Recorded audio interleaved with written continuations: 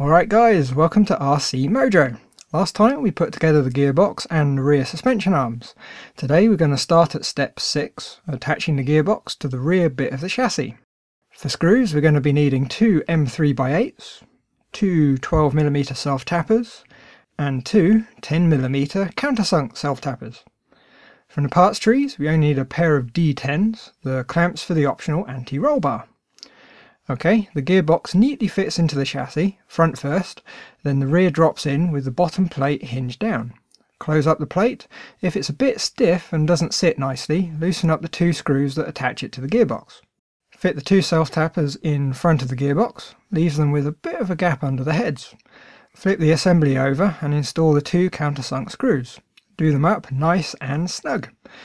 Now it's all nicely lined up, we can tighten up the two self-tappers too. And of course, if the screws holding the plate to the gearbox are still loose, tighten them up.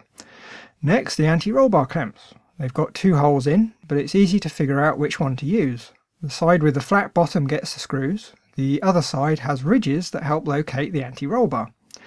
They don't need to be tight, just enough that the clamps aren't going to rattle around. Okay, step 7, the pinion. We're going to need the motor, the pinion, the Allen key, the fibre plate Tamiya always like to use, and the grub screw, which we'll loosely fit right away so we don't end up losing it. The motor has a little bit of rubber tube on the shaft. You can slice it along its length or pull it off with some pliers.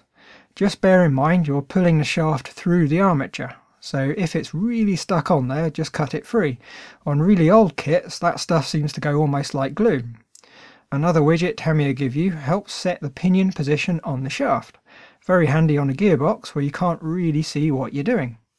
First the disc goes on, press it down all the way and line up the holes with the screw holes in the motor.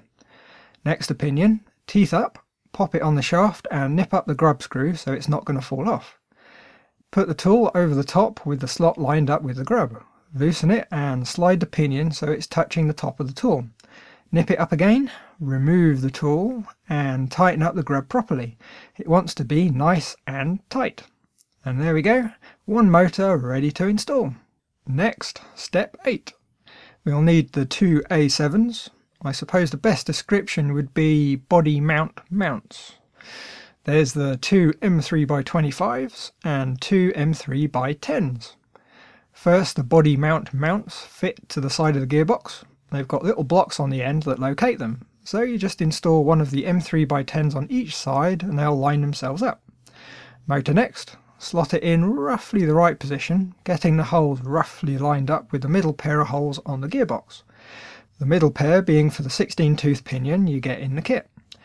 Pop in one of the M3x25s and lightly press it against the face of the motor. Jiggle it around, and if you are fairly close with the initial alignment, you should feel it drop in when it finds the hole. Do it up a bit so it's not going to fall out. Pop in the other screw and move the motor until it finds its hole too. With everything in, tighten up the two screws. Nice and tight. Steel screw threading into a steel motor. Step 9. For this we'll need the main chassis, E2 and E3. 3 10mm self-tappers, or 4 if you don't want to use the antenna mount. The antenna mount itself, and the M3x12 grub. On the right side, E3 sits on the chassis and gets a screw in its two outer holes. On the left side, E2 goes in. If you're using the antenna mount, there's a self-tapper for the rear hole. For the front, we need to fit the grub screw. We want it to be roughly halfway in.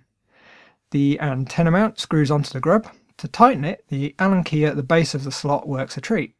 If you're not going to use the mount, you just install two self-tappers just like the other side.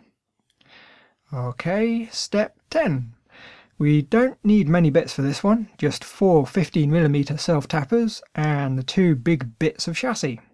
The rear chassis with the gearbox slips in perfectly under the main chassis. Everything lines up, everything drops in place. Nice.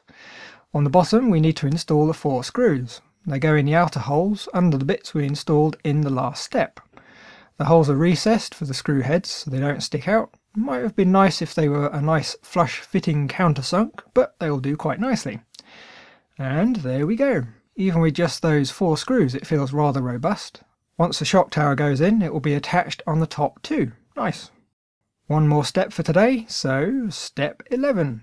We need to open up bag B, and while I do that, you may have noticed the colours have gone a bit funky. I normally use a pair of pretty powerful filament bulbs to light things. Just after step 10, one of them blew.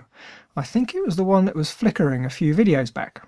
The only replacement I have are these energy saving ones, and even after setting the white balance, the colours are not great. Anyway, step 11. We need 4 of those closed rounded ball cups, 2 23mm threaded shafts. Now these aren't turnbuckles, the threads both go the same direction. And we're going to need 2 brass ball ends. We only need one part from the tree, and that's E11. Making up the links is always a bit of a pain. We need to grab the centre with some pliers. Even better, some parallel jawed pliers. You can get a bit more force with them, and because they're parallel they don't tend to eject the shaft. Fit a cup on each end and do them up a little bit at a time, keeping them nice and even. Keep going until you've got a pair that match up with the diagram in the manual. Don't worry too much about scratching the surface with the pliers. They're not damper shafts, so it doesn't really matter. You can go over the bare metal with a fine tip marker if you want to make it look like you know what you're doing. Last bit, the 2 balls need to get fitted to the plastic mounts. Not much to go wrong here, just make sure you get them in the right holes. Okay, well that's your lot. Next time we will be getting the rear suspension working and make a start on the front. So thanks for watching, like if you liked, and if you're not already, by all means subscribe. Bye guys.